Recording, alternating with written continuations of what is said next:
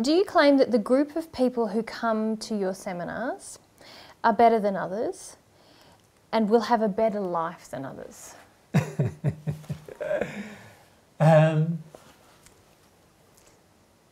I feel actually that many people who come to my seminars are sometimes worse than others in the sense that they sometimes get a bit self-righteous and judgmental of others, and that automatically makes them worse than other people who are not judgmental or self-righteous.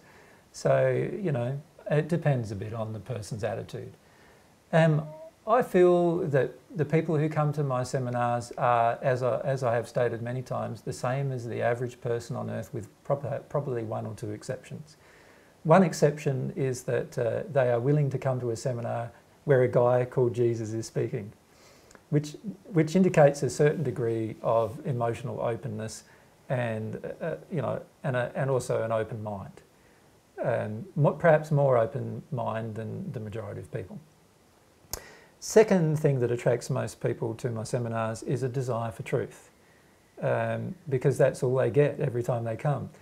They don't get somebody feeding them a heap of addictions. They don't get somebody making them feel better about themselves or making them feel worse about themselves. They just get somebody telling them the truth.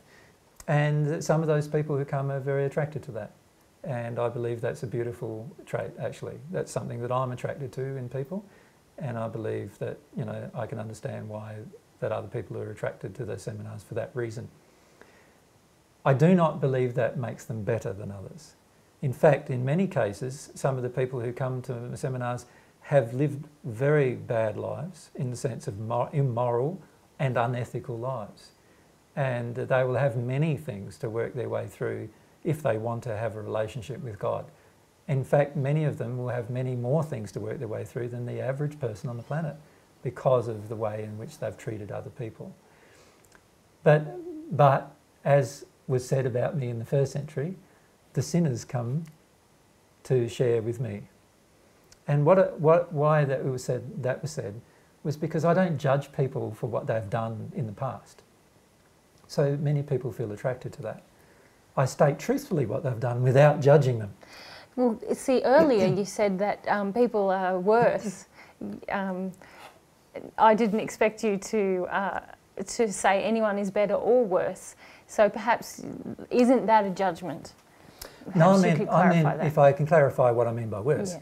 I mean that they have been more unloving in their past than the average person. Mm-hmm. So many of the people who come along to seminars have been more unloving in the past than the average person has been. And this is one reason why they come, because they're in so much pain and suffering that they want a relief for it, and they want to find out how to get out of this pain and suffering. That's one of their motivations for coming.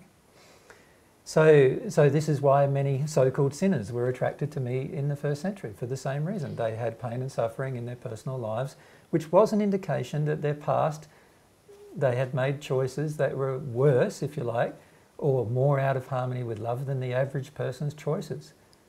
And but I don't judge that. All I do is help them change by giving them the truths that I've learnt myself. And I suppose the question is driving at two important issues.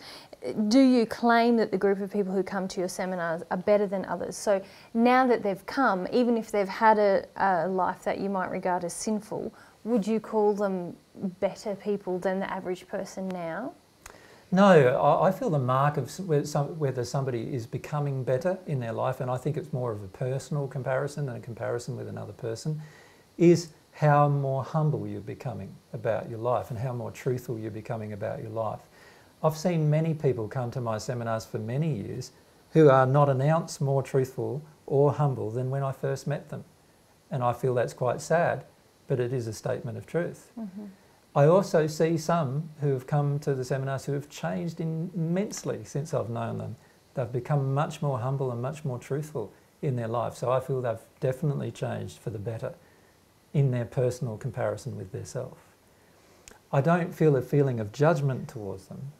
I just feel it's a shame that a person would come for 3 years and listen to 40 or 50 seminars and not change. That's an indication of quite a lot of resistance inside of them, and also quite a lot of addiction. I also find it immensely beautiful to watch a person change just by coming to one seminar. I think that's amazing. And you know, whenever a person does that, I think it's just wonderful, because their life changes before their eyes, you know, almost. It can change so rapidly.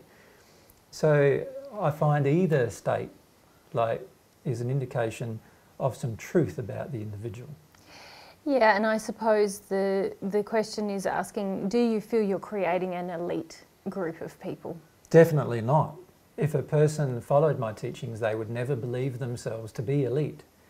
They will always believe themselves to be a part of humanity and a brother and sister of any other person who's on the earth. They would also have more compassion for other people, because they'd realise what they themselves have had to go through in order to become better people. Mm-hmm. So when you've had to personally go through traumatic, painful experiences in order to become a better person, you are usually much more humble about other people and the traumatic experiences they face in order to become a better person. You don't judge them, you judge them far less than you would have before then.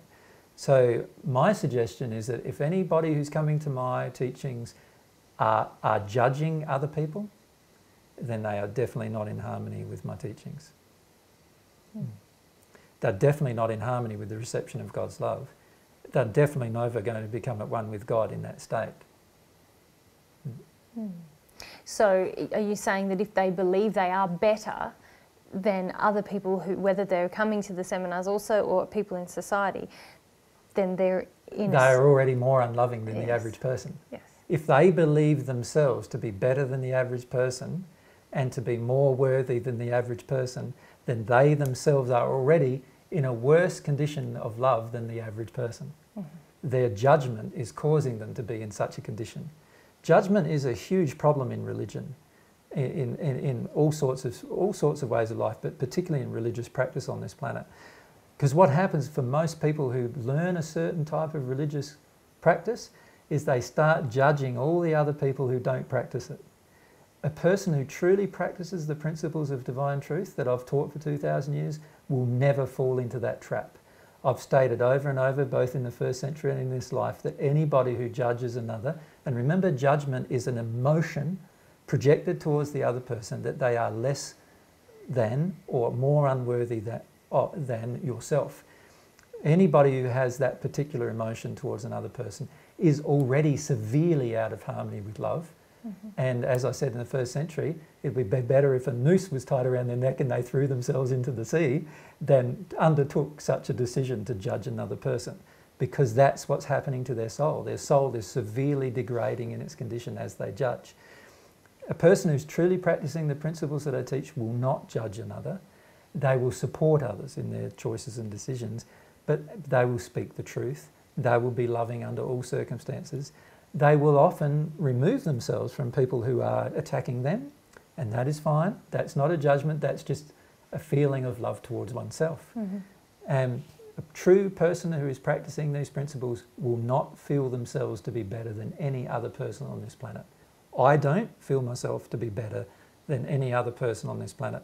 One of the main reasons why people get all shocked when they hear me say that I'm Jesus is because they believe I'm saying that I'm better than them. I am not saying that at all. I'm saying I am Jesus, but I am not better than you. That's what I'm saying. Great. Thank you. Thanks, darling.